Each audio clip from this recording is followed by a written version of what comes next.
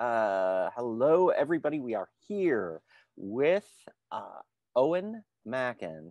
He is in a film that is coming out this week. It's called Till Death, and he stars again opposite somebody you might have heard of. I don't know, Megan Fox. Let me give you the rundown. This is a woman is left handcuffed to her dead husband as part of a sick revenge plot, unable to unshackle. She has to survive as two killers arrive to finish her off. Eoin Macken, how are you today, sir? I am good, sir. I'm good. How you doing? I should say, how are you tomorrow? Come in the future. Apparently. Hey, can you give me the winning lottery tickets? It's okay. So this was I have to tell you, I was surprised by this movie. I liked it a lot more than I thought I would. No offense, but I was just like immediately I was hooked, and I was thoroughly impressed. Really had a good time with it. How did you get this part opposite Megan Fox? Well, I think first of all, I'm really glad you liked it, and I think it's an Australian director called Scott Dale, and I'm with you. I think he did this really, really, really great job where he just made this really compelling movie. When I watched it the first time a couple of weeks ago in a sort of cinema test here with him, I was like, this is great.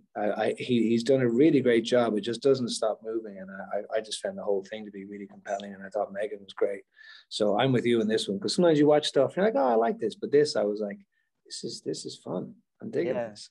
Yeah, I sat down to watch it, and I thought, okay, I'm gonna get a sense of it, and it was super late, and I was like, I'm just gonna get an idea of what's happening, and then really get my coffee in the morning and do my thing, and an hour and a half later, I'm like, oh wow. So I was like, whoa, that was good, So you kept me up. It was a lot of fun. Let's talk about your character, Mark. He's pretty interesting, huh? Yeah. So I met Scott. I read the script, and I thought it was really interesting, and I thought I liked Scott's ideas on it, because I thought the way the script was, it's a strange concept, and I think it has to be done properly. And I thought his ideas from a visual and tonal point of view were cool. And then he was like, okay, by the way, so you're going to play a sociopath. And I was like, yeah, all right, okay, we can talk on that. And then I did a psychology degree, and he sent me a bunch of stuff. I wanted to make the character of Mark, a sociopath you also kind of sort of understand to an extent, and you kind of like at the same time, hopefully, because you also understand his motivations. You feel a bit sensitive for him, but he is also a really dark, messed up character. So I was like, sure, this sounds like fun. And then that's kind of what happened. Yeah, really dark. It reminded me of my ex. Oh no. Okay. Yeah. Now you talking about the handcuff? Are you talking about the handcuff part, or is it the darkness part? All of it. Okay. So I'm trying not to spoil, but you easily have one of the best scenes in the film. Right. And so how long did it take to apply the makeup for that scene? It took a hot minute. The crew in Bulgaria were really great. I met this makeup artist, this guy who's got these incredible stories of stuff he did as growing up in Bulgaria. And I think he's seen some things. So he was really specific about kind of the visceral elements that came with some of the makeup of it. So it took a couple of hours, I think, and I just sat there, and he just told me stories about all these, dead people he'd seen. And I was like, oh, great. Fun. I was like, all right. Did you get any advice from him on how to play certain scenes, or? I got advice now not to be dead and how to not end up dead. That's what I got. So, you tell me the movie here? Or... I mean, but your character is pretty funny because, well, not funny. Funny is a stupid word. impactful because you have a good 10 minutes of solid, really solid screen time, and Hmm. to kind of set up who this person is. How did you pack everything in there? You mentioned, and that was something I was going to go into. You mentioned your psychology degree. Sure. So maybe how first tell Well, masters you well, said? I didn't do a master's. I did a BSc, a Bachelor of Science in Okay, Psychology. so I you did had an it. understanding of that. Now, how did you use your knowledge of psychology to maximize your screen time? Well, it was interesting. Myself and Megan chatted about this. I mean, you had to kind of make these characters believable, where you understood why, why they were together in the first place, but also the fact that he was highly manipulative. And the only way you kind of get away with that to an extent is, I mean, it's a very dark character because he's manipulative and he's also an emotional abuser. And I think the way to kind of utilize that properly is by understanding the charm that he would use.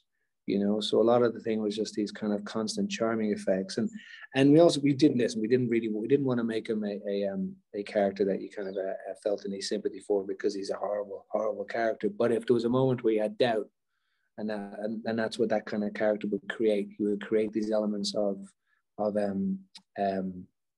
doubt for both her and for the audience. We're like, oh, maybe this guy's not so bad. Maybe he's just misunderstood. So it's trying to find those layers in that time to build it up. So you're like, actually, maybe we do root for this. The idea being that you do kind of root for them just enough, so it kind of it doesn't come across as being too kind of top heavy, and basically make it a bit more give it a bit more interesting layers to it. So it was fun. I mean, it's really weird. It's really weird playing dark characters like that. And the fun thing about working with Megan on that was because we got to talk a lot about kind of like what would work, what wouldn't work. And I was like, well, what would make this all weirder, and what would make you want to do this and not want to do this? And so myself, Megan, and Scott were trying to find that dynamic. Or weird enough, to where it wasn't like somebody going, yeah, like, but yeah, just enough, just enough to creep. And I think that's also the weirdest thing about it, because aside from the actual kind of the violence of what the whole film is, and the kind of and it's really important that you set that up so you understand what her character is going through and what she's kind of fighting up against. And I think it's important to kind of establish that, but also you want it to understand why she as a character would have been sucked into this relationship in the first place, and why she's been controlled, and why she wants to get out of it, and also how difficult it is. And I think it's when you're with someone that dangerous and that twisted, it gets as proven, it gets difficult to get out of it. So no kidding. Yeah. So I mean, it's weird playing a character like that. I'm not gonna lie. I'm like, it was a weird experience, but yeah. Yeah, you did it well.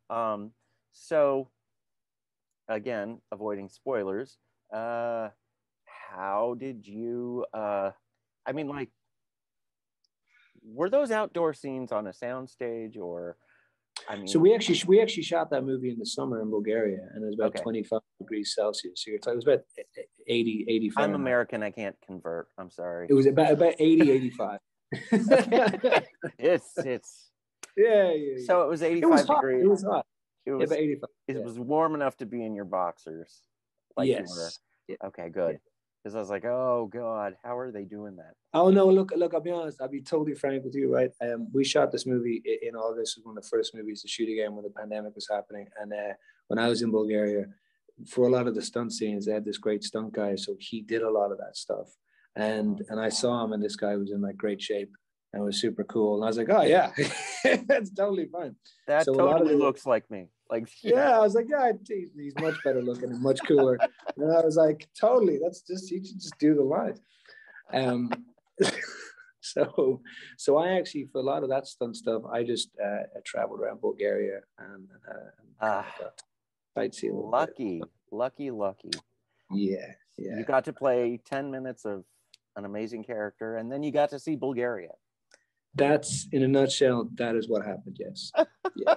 It was not terrible. you know, despite the fact that, oh God, I hate spoilers, but despite the fact that he plays the heavy of the film, you know, you have to admire how clever he was.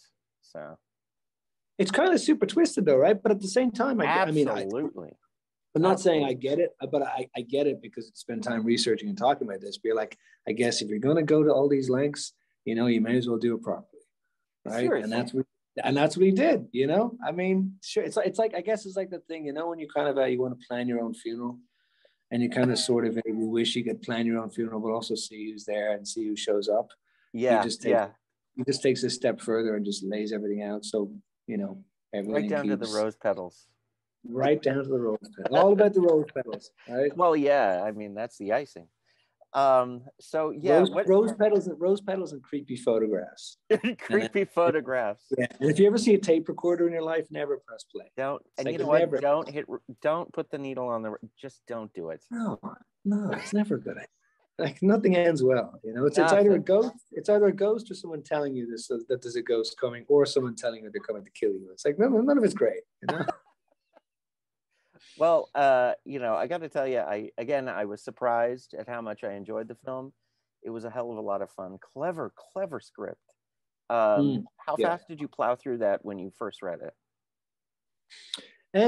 Actually, I usually try and read a script and then take a minute away from it and then forget about it and then go back and then read it again the next day because sometimes you read stuff and you've got conceptions. And I thought actually what's interesting about the script was it was quite funny Mm, and the script read quite funny, but then it's also one of those ones where it's a danger if it's played too funny, it won't kind of get across the gravitas. And that's what I think Scott did really well because he still kept in some parts of the humor and like Megan's got this really dark sense of humor as well. But it's still, I think the important thing was keeping that energy and that kind of that sense of not knowing what was going to happen. And I think Scott did a great job at that. Like this is his first movie. This is the first movie he's directed. that's ridiculous. Yeah, it's insane. It's insane.